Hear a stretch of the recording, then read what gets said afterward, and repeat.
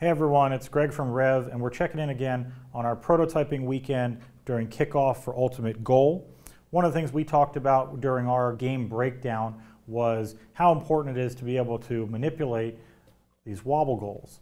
So the nice thing about the rules this year is it allows you to hold one of these before the match starts, meaning that all you have to do is make something that you can latch onto this on your robot, and you can let it go during autonomous mode, and then there's some other simple ways to manipulate this. So originally, during the stream, I drew this little latch where I figured there'd be a cutout opening with a servo that could hold it back and then kick it out. This is something that anybody could build on the side of the robot. Originally I was thinking we laser cut or 3D print or something, but when I got into it, I realized that a small piece of a couple brackets and some extrusion and a servo literally does everything that you need to do. So here's kind of the idea that this would work on.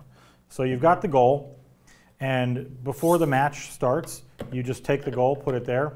I'm using the edge of this cap as kind of a stop because you can already see it kind of supports it just on the edge of the cap. This is not heavy, this is not a lot of weight, and then you can also take this bar and kind of lock it in on 3 positions.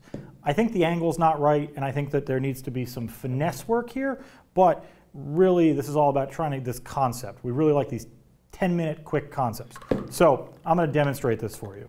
So pre-match, you put it in, you set it up. I'm just using the Rev Smart Servo and our servo programmer as just the quick way to do this. So I'm going to plug it in. You can imagine this on the side of your robot. It's holding it, holding it, holding it, and then when you get to the position, it goes and drops it, right? And so there's definitely some finesse here, but the ability to have something that you can just manually with your hand pinch that goal in place, and then the servo just spins or holds it back and then can just spin around and knock it out of your grip to make sure you drop it is totally great. I added a little bit of our slot cover here just for a little bit of extra grip. Like I said, if I spent more than 10 minutes on this, I think we could make it better, but part of the prototyping process is really going fast, right? So check out something like this for your gripper. The next prototype that we did is actually, we took one of our lifts that we had built previously. Over this summer, we had some interns working with us, and they built some really cool new iterations of Rev linear motion systems. We're going to have some documentation on the lift itself. This is using an ultraplanetary and a cabling system. This is actually very much like an FRC lift, but it's built with all of our standard plastic linear motion parts.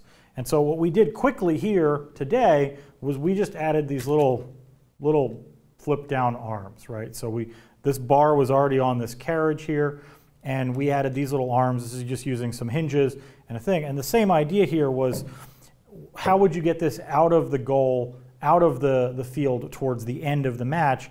And the same idea was, if you could just make a wide V entry, and imagine this on the back of a robot, you just drive up to a thing and then lift up.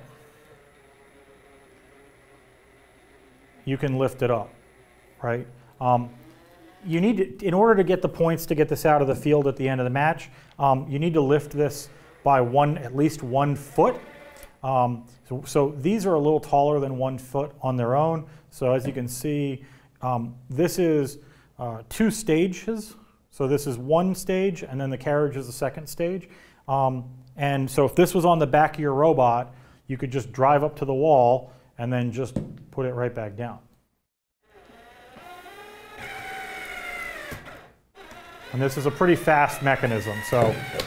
And you can do this. There's no control loop here. This again is just being run from our expansion hub hooked to a laptop to demonstrate the purpose. But if this was tucked in at the beginning of the match, so you're inside the 18, these can flip out based on gravity, or you can put a servo here.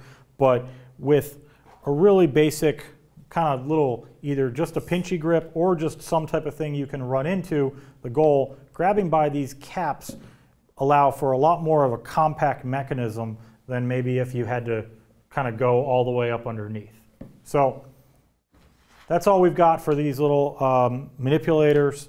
And if you have any questions, feel free to send us an email, and there'll be some documentation on this as the week goes on at docs.revrobotics.com.